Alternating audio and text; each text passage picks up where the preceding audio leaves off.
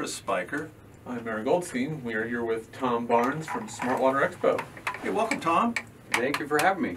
So today is Saturday. You're right in the middle of the home show over at the fairgrounds. Yeah. Annual event, Smart Water Expo, Mm-hmm. and that's part of AVEK. Yeah, it's actually sponsored by the Antelope Valley State Water Contractors Association. AVEK Water Agency, as a state water contractor, is partnering with Palmdale Water District and Little Rock Creek Irrigation District. And those three agencies are the state agencies that take water from the aqueduct and treat it and bring it into the homes. That's a beautiful aqueduct. Yeah. And that was built in... It came through the Antelope Valley in about 1972, about the same time as the freeway. Wow, that was an all-star period of time, wasn't it? Yeah, oh yeah. And then the crowds followed. Yeah, exactly. So what's the expo all about? Well, the expo, this is the second year we've done the Smart Water Expo as part of the home show. Previous to that, and starting in 2014, we had the Smart Landscaping Expo, which the drive of that is to try to encourage people to conserve water. And remember, during 2014 and 2015 range, that was some of the worst time of our drought, and so we wanted to just educate folks. We wanted to also give them opportunities to meet some of the landscape designers, some of the landscape providers, installers, and allow them to come up with some different options on how they can conserve water during those drought periods. Since that time, it's shifted over more to an overall water educational type expo, but we do still include some of our partners, the landscaping designers, the providers for the landscaping materials, and also the educators in water. What are the different components of saving water in a house? Well, there's many different components. I think probably the biggest way you could probably save water and save a lot of money is to actually refill your bottled water. You know, you pay probably about 100 times the amount of cost in bottled water than you would from water from your tap. Wow. And the quality of that water is not as good as the quality from your tap, believe it or not, because it's under much stricter regulations through the state and through the federal EPA. You know, I'm thinking I'm buying these 24, and I go buy some of the big boxes, and these cases of water are sitting out in the sun, and I'm thinking, oh my gosh, isn't there something about water? I mean, sun going through plastic into water, and then you pay a state deposit on every single container. Sure. So these little bottles of water cost you. Yeah, they cost you quite a bit. The convenience, we like the convenience of it. And I'm guilty too of going to Costco and buying the big cases of water because it's convenient. But even if we were to use those and refill them, we'd save quite a bit of water. So that's one way we can save water and save money. Certainly, a big part of our water, probably over 50% of our water, goes into landscaping. Right. And landscaping has the water used in landscaping here locally has improved greatly as far as the conservation effort for the folks of the Antelope Valley. So there are a lot of ways to have a nice yard without doing like I did and just taking everything out and putting in decomposed granite. Exactly, and that's a great thing you're going to see at the home show. What you're going to see at the Water Expo building and the Van Dam building there. What you're going to see is you're going to see demonstrations of these types of options that you have. You know, alternatives to live grass and you know, bushes that take a lot of water. You're at the Home and Garden Show all weekend. Yeah. Friday, Saturday, Sunday. Yep. The annual event. How many years have we had a Water Expo? Water Expo has, this is the second year we've had it, the Water Expo itself. But again, back in 2014, we started what was called the Smart Landscaping Expo, which was again focused on trying to get folks to look at different options rather than turf and large areas and even pools. We even had folks there that we were able to educate individuals on how to better manage their pools so that they could use less water. I'm at a buddy's house the other day, and he says, I wouldn't have a pool that didn't have a cover. Yeah. So I didn't ask him why, but I thought it's probably evaporation. Yeah, evaporation and maintenance. You know. Yeah. So there's no leaves in his pool. Easier maintenance. Yep. So that you spend some money and you get a cover, and then you don't have problems with the pool. Yeah. Exactly. And that's just one of many things you can do in a house. Yeah. Exactly. A standard pool uses about the same amount of water through evaporation alone as a lawn would.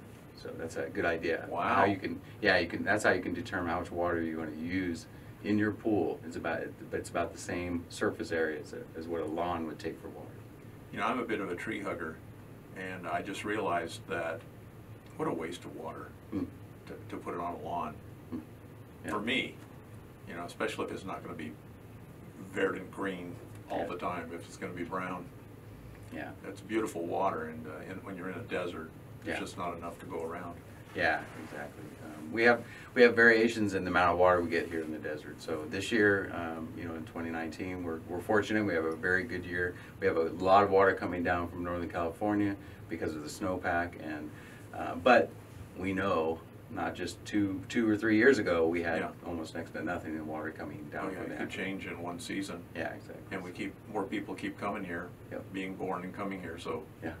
The nice thing about the snow is it sticks around. Yes. And it finds its way into the rivers. Yes, exactly. So we'll be drinking that for a long time. Yeah, it's really our longest term source of water. You know, we have our reservoirs, those are a shorter term source of water, but the snowpack is much longer term. How long have you lived in the Antelope Valley? All my life. So we're in 1967. Yeah. So it's a unique area. It's a bowl.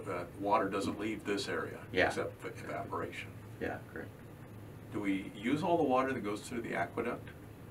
No. A lot of that is, you know, we're just along that big canal there, so we take as much as we can here.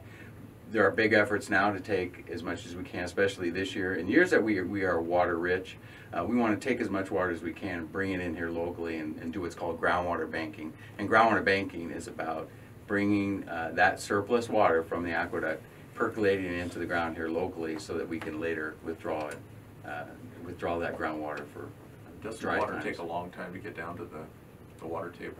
Yeah, it can. It can take, but it's not as long as people think. Usually, depends on the areas. You don't have like a well that you can. Does it go down a well?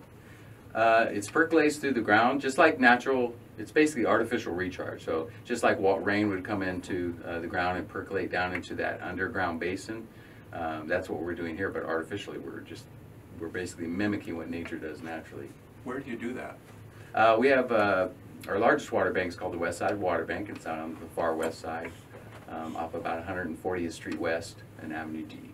And what's that big seasonal lake we see at Avenue H and the freeway? That's just a settling pond, or?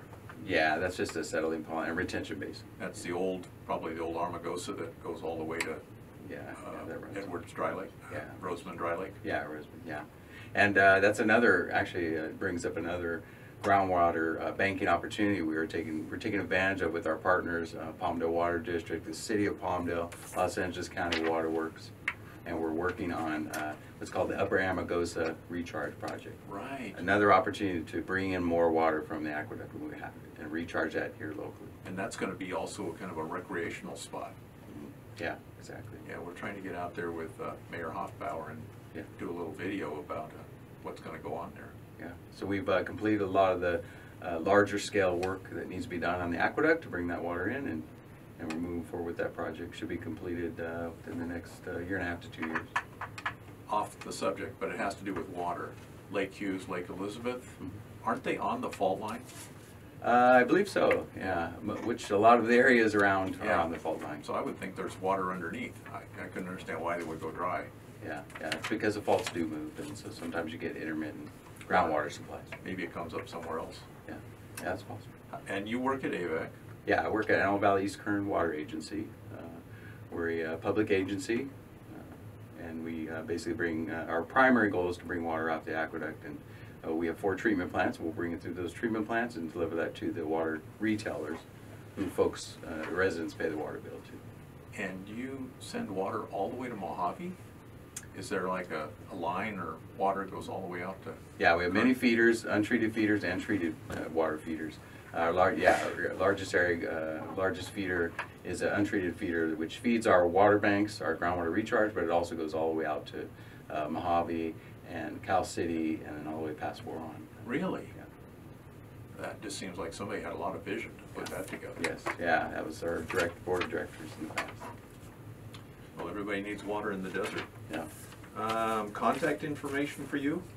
Sure, you can contact me in Antelope Valley East Kern Water Agency. Our phone number is 661-943-3201.